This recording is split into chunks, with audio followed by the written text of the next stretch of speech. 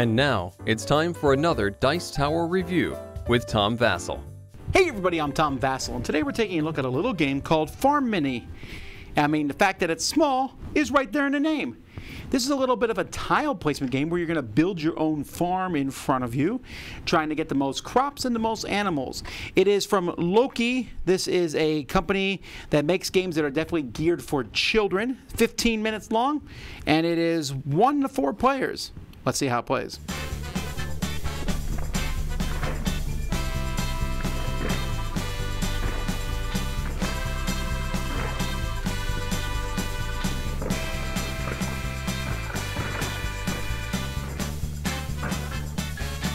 At the beginning of the game, each player will take a farm card and put it in front of them.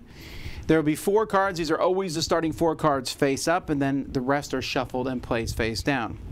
On your turn, you'll take a card, attach it to your farm through the fences, and then replace that card. If you take a card with an animal on it, you'll take that animal and put it in one of the open spots for animals.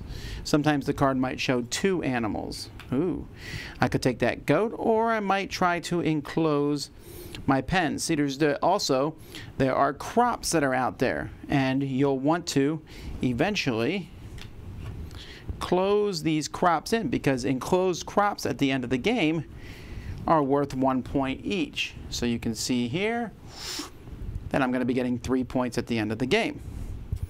Now, while you are doing all this, you have to be careful, because if a wolf card is revealed from the top of the deck, the wolf card will scare away all animals of the type it shows that are not in a pen. So if you have animals in a pen, let's say I take this one and put it here, hopefully I can get that one in a pen before the wolf shows up. There you go. Now it's in a pen. And if you take this one, you're going to get 2 pigs and just put them in different spots. You can play an advanced game where all animals in the same pen, you want them to be the same type. You'll get double points. But other than that, at the end of the game, which is when this deck runs out, each enclosed the crop that's in a fence that's also not with an animal. So for example, if this had been this way and there was an animal here, the crops get nothing because the animal eats them all. You'll get 1 point for each otherwise. And then every animal, whether they're enclosed or not, gives you a point. Hopefully not having been scared away by the wolf. That's the game. The box here is really small, has a nice little insert here. You know, look at the art in the cards. The farm looks fine, although honestly I don't know why they made these crops.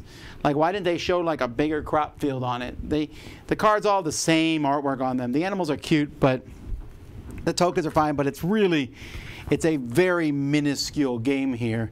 Not a lot involved with it. So components are okay. Now, I like the concept of Farmini, the idea of building a farm in front of you and taking animals and pens, and the actuality of the wolf coming out and scaring away your animals is a good one. The concept's pretty simple. Take one of 4 choices, build your farm. The idea of building something and putting things in front of you is definitely something that human beings find satisfying, as evidenced by very popular games like Carcassonne. And that is the case with this one. As you build it, it has a fun thing of seeing your farm get built. That being said, the game doesn't work for a couple reasons, and it's all centered around those animals.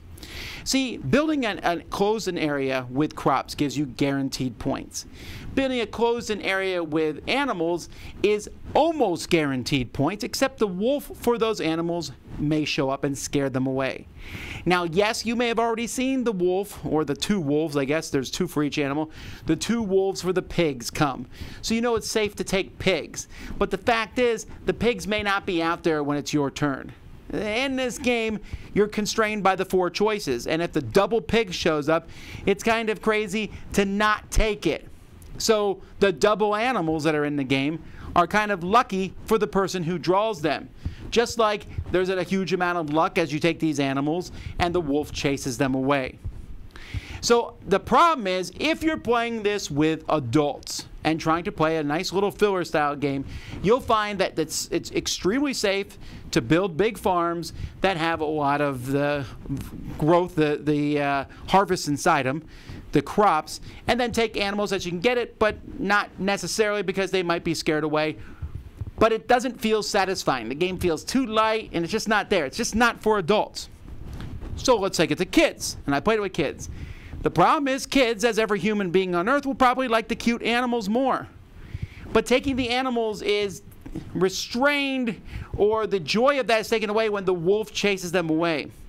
And I found that this game has the high possibility of having a kid leave the table in tears for scoring almost no points.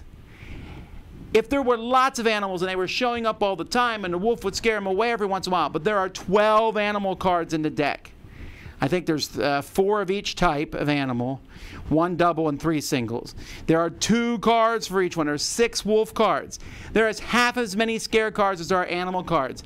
And it's just depressing for kids to take these animals and have them scared away. So then they build these boring farms, and let's be honest, the farm with crops, the way they look here and feel is boring. So for kids, this is almost a joyless little game. Yes, it feels good if it works out, but if it doesn't, I would rather play a game where, yes, there's a possibility of danger. Kids like that. Ooh, yeah, the wolf chased your pigs away. If you still have something.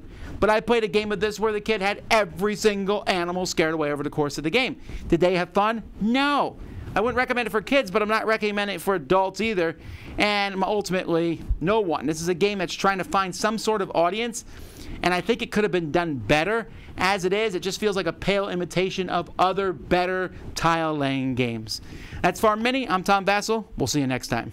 Dice Tower Judgment doesn't find its audience.